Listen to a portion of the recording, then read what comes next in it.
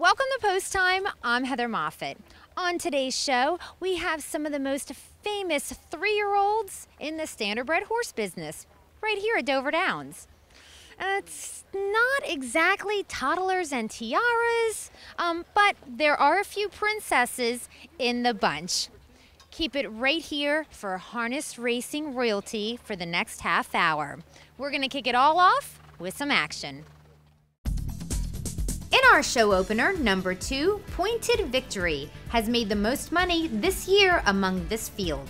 The 3, GE's Corey, goes to post for trainer Gary Ewing. And number 6, We Salute You, gets the driving services of Brad Hanners. Take it away, announcer Jack Gallagher.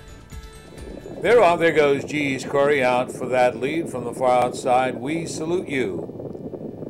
Up between horses, that's Metropole toward the rail. Pointed Victory got away in fourth, racing fifth. Destruction, the early trailer is McWilliam. As they race around the first turn, We Salute You from the outside up to get the lead. GE's Corey back to second. In third, that's Metropole, followed by Pointed Victory.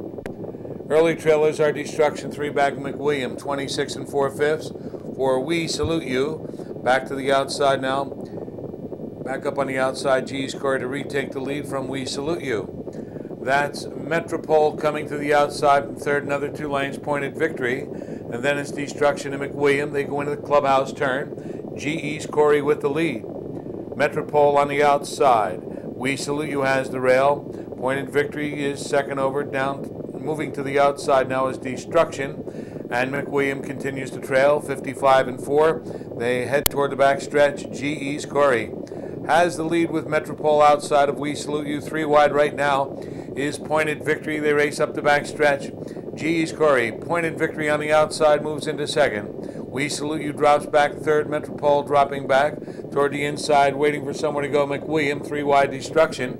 They go by 3/4 in 1:23 and 4. As they race midway on the final turn, GE's Corey with the lead. It's a length and a half. Pointed Victory there second. Another 2.5. We Salute You, followed by McWilliam, who's going to get racing room at the top of the stretch. They turn for home now. GE's Corey has Pointed Victory moving to the outside. They come off the turn. GE's Corey, Pointed Victory on the outside coming through the stretch. It's GE's Corey with the lead. Pointed Victory on the outside. GE's Corey and Pointed Victory. They are together in 152 and 2. Pointed Victory wins in 152 and 2 for owner Joe Colosi of Millsboro. The 3-year-old is a new addition to the Joe Hundertpfund Jr. stable and a new resident of the First State.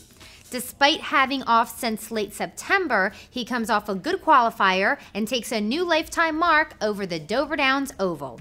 Pointed Victory was driven by Ross Wolfenden, who recently reached a big milestone.